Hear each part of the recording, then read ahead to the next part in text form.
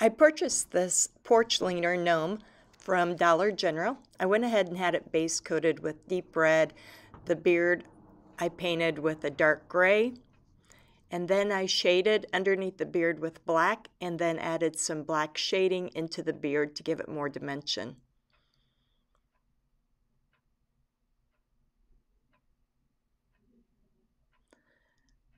I went ahead and painted the hat band white and added some stripes.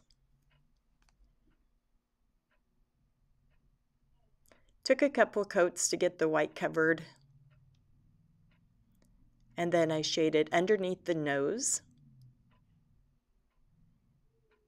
as well as underneath each stripe.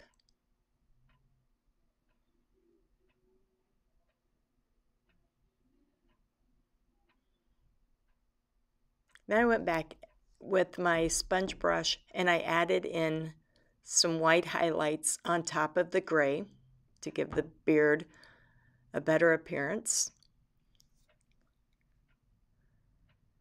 Added a little bit of white to the feet. Highlights inside of the red stripes. Highlighted the nose. Then went back and I stippled in some white to make it look like the stripes are fabric, so they're pretty textured. They have a furry appearance. Added some more white to the beard.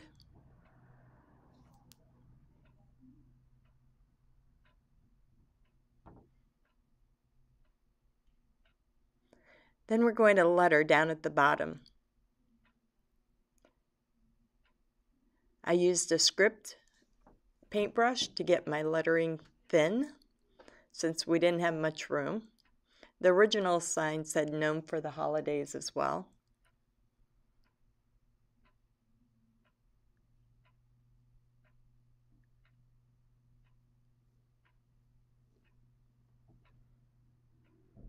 At the same time that I had that little script brush out, I went ahead and added a few little hairs into the beard.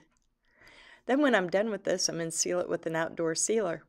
If you do not have one of these from your Dollar General, you can purchase the pattern inside of my Etsy shop and you will have a line drawing. Then we'll put some garland and lights up the side and it'll be perfect.